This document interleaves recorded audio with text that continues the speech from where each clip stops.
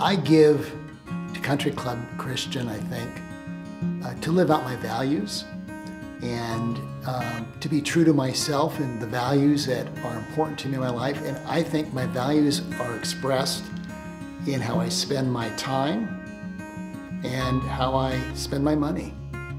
And I think giving to Country Club is important because of that. And I don't think there's any other group or organization in the community that is with people at birth, confirmation, movement into adolescence, getting married, getting divorced, growing older, becoming infirm, and dealing with death, and just the whole life cycle. It's one of the neat things about a church, I think, is how it's present for whoever wants to be a part of it during those times of change and transition.